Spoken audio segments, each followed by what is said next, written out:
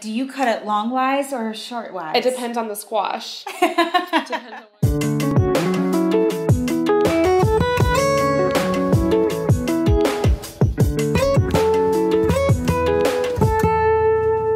Are you trying to figure out what to bring for lunch? Well, Stephanie and I are here for you. We go through our refrigerator, our freezer, and we throw together quick and healthy meals so that we always have something for lunch that is good for our waistline. Mm-hmm. So, Stephanie, what did you bring for lunch today? So I'm doing like spaghetti and meatballs, but no noodles. I'm doing a spaghetti squash instead. So you can take one of these, throw it in the oven whole on 350 for like 25 minutes. You put the whole thing in there? Yeah. Like you don't even cut it in half? I usually put it in there for a little bit to make it easier to cut through. Sometimes they're hard to get through, and if your knife isn't sharp enough, so you usually just cut it and then bake it. Yeah, but do you cut it long-wise or short-wise? It depends on the squash. Depends on where. And sometimes I do it wrong the first time, but it doesn't matter because once it comes out and it's cooked, all you're going to do is shred it with a fork. And this makes it feel like you're kind of eating noodles, but you're not. And it's a veggie. Squash. Yeah, me too. I mean, look at how it comes out looking like noodles. It looks like noodles, and kids do not know the difference. Yeah, because the color is the same. Old father does not know the difference. That's what matters. So I love that you have this for lunch today. Yeah. Well, one thing too is that I always scoop the seeds out too when I cook it. After I cut it open, do you do that too? Okay. Do you do anything with your seeds? No. Do you roast them? Some people I think roast them like pumpkin seeds. I've roasted pumpkin seeds, but I don't usually do spaghetti squash. It just depends on how I'm feeling in that moment. Yeah. And then I have some BurgerFit burgers here for like my meatballs. Yeah.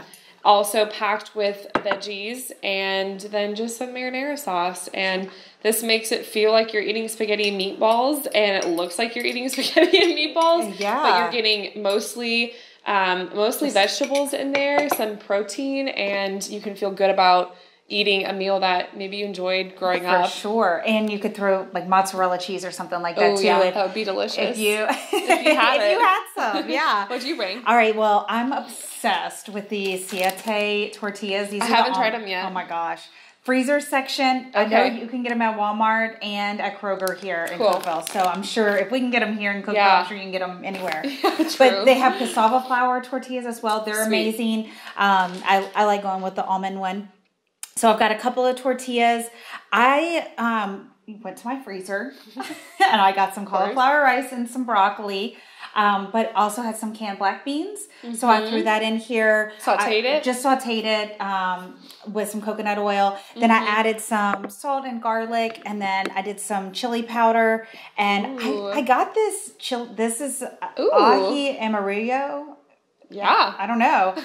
Chili powder when I was traveling one time. And so I just throw it in all kinds of stuff. It's really good. That's awesome. So I threw that in there, let it cook for a little bit, and then I've got some avocado here that I'm just gonna kind of just throw on here.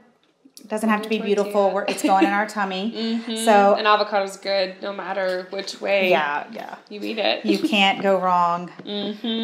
When I need a snack, sometimes I just put a little salt on an avocado. Oh my gosh, and so good. This one is vegetarian. I didn't have any meat cooked, and I needed something quick. So the beans, the avocado will be nice and filling for me. So I've got this. Would you have done ground pork, ground chicken?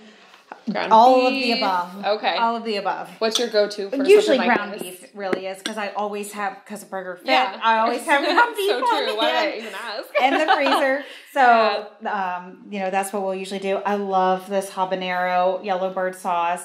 Throw some of this on there.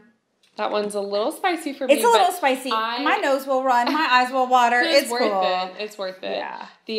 The agave sriracha is my favorite. Yeah, that one's really good. So good. So that, and then I just have some organic salsa. I think this one's medium heat too, so I'll be crying later. I need a lot of tissue to make it through my day. And then I knew I brought too much for the tortillas with this, but if I get hungry, I have this as a great, really simple snack to help me get through the rest of the day. So would you put it over greens? For today, I'm just going to eat it. Eat it straight? Yeah, just eat it straight. I didn't have any greens, so this is where I'm at today for lunch. It's delicious. Yeah.